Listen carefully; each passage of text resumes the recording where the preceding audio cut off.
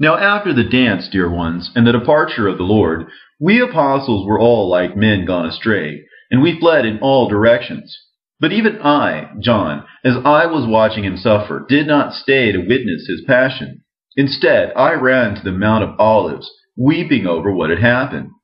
Now that Friday, at about the 6th hour, after he had been hung upon the cross, darkness overtook the earth. Just then my Lord stood in the heart of the cave, filling the entire place with light. Then my Lord expressed to me, "John, as far as those who are down in Jerusalem are concerned, I am being crucified. They are lancing me with spears and sticks, and giving me gall and vinegar to drink. Even so, I am right here speaking with you. So listen close to what I say. I was the one who put it into your head to climb up this mountain, so that you might hear some teachings that a student can only receive from his master, and which a man can only learn from his God." After saying this, he revealed to me a cross of light which had been set up.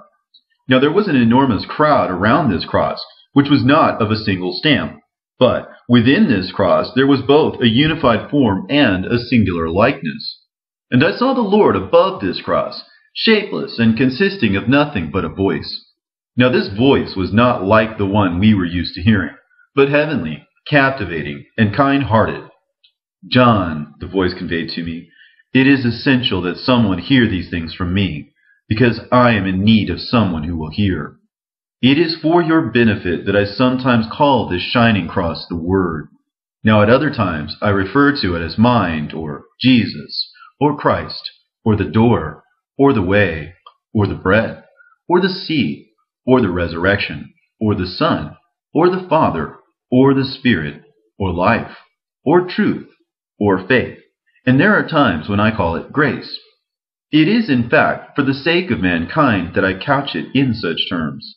Now, as it is understood in itself, and as it is spoken to us, it is truly the demarcation of all things, the raising up of and the basis for those things which have been set in place, but have hitherto remained unsettled, namely, the harmony in the wisdom, and the wisdom in the harmony.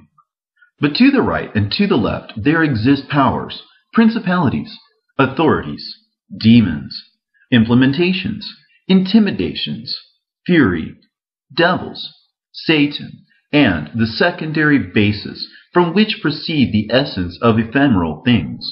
You see, this is the cross which through the Word has brought all things together, severing off the transitory and lower things, and consolidating all things into one.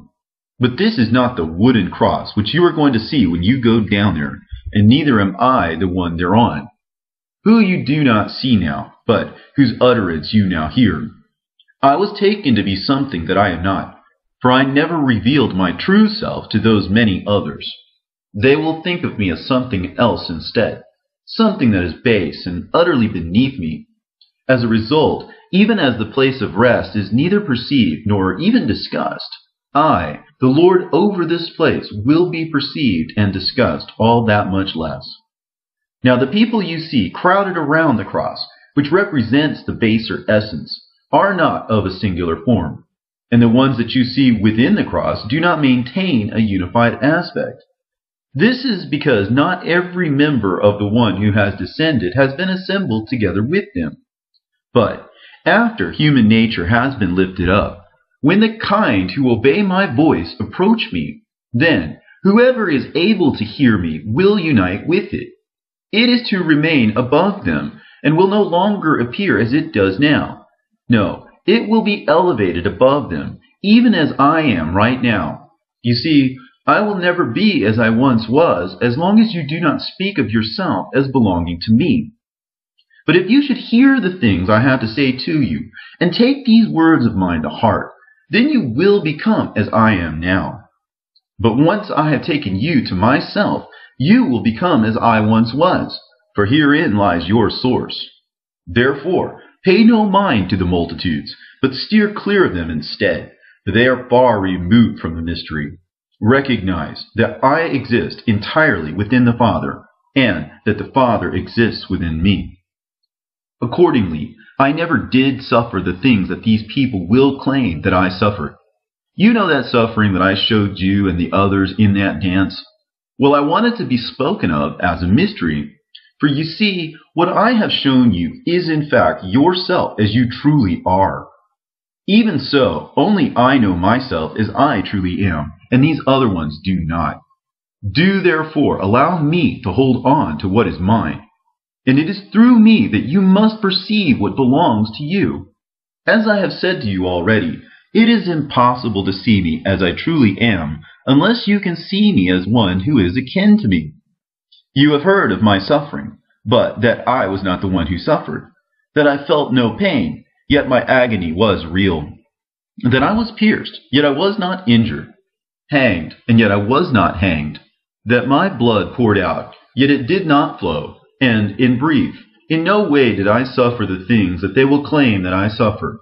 Not at all. Even so, I have endured things that they never mention. But even now I will reveal to you the true nature of my sufferings, since I know that you will understand. Recognize me as the Word, and that the Word was what was put to death, that the Word was pierced, that the Word dripped blood, that the Word was maimed, the Word was hung, the Word was what endured the passion, the Word was nailed, and that the Word was what died. This is how I have expressed it, making place for the man. Your reasoning therefore ought to begin with the Word. Then you will come to perceive the Lord, and in the third place the man, and the sufferings that he has endured. After he finished telling me all of these things, as well as others that I could not express to you as he would have me, he was raised up, and no one in that crowd there noticed it.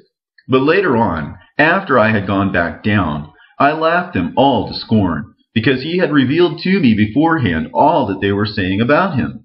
Nevertheless, I held this one thing very firmly in my mind, that the Lord put every single detail into symbolic language, as a gift to be given to mankind, that their hearts might be transformed thereby, and thus receive deliverance.